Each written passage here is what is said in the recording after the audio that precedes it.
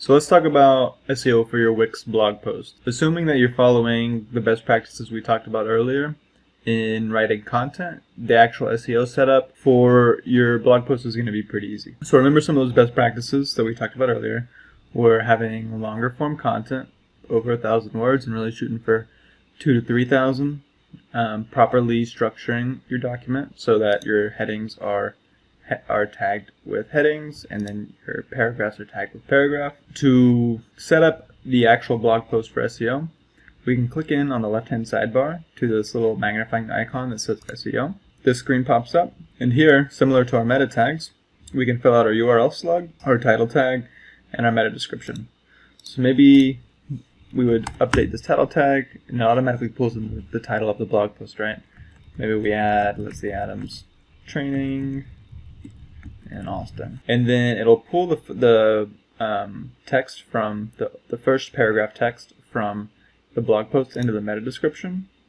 We could leave that if you want to change it, and maybe in this case you do, because we don't mention why you need a personal trainer, which would be our search phrase here, why you need a personal trainer. It's not mentioned in the meta description, so maybe we would update this a little bit to say something like, if you're wondering if you need a personal trainer, you already do. In this blog article, I'll explain why you need a personal trainer ASAP. Great. Now we have our phrase a couple times in the description and in the title tag. The URL slug is good to go, so that's alright. The only other thing here, we could add some tags. It's not really clear whether these tags are going to help with your search engine performance or not, but just in case, you could add some tags like personal trainer, training advice. These tags are going to show up at the bottom of the blog post. You'll be able to click on the tag to see all the posts that have been tagged with that particular tag.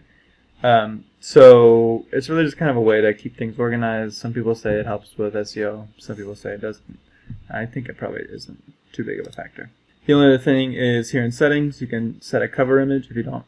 So by default, this will pull in the first image in the post, but if you don't have one, you can set a cover image. That way on the Google search result, there could be an image. Okay, and that's it. That's all you have to do to set up your SEO for a Wix blog post.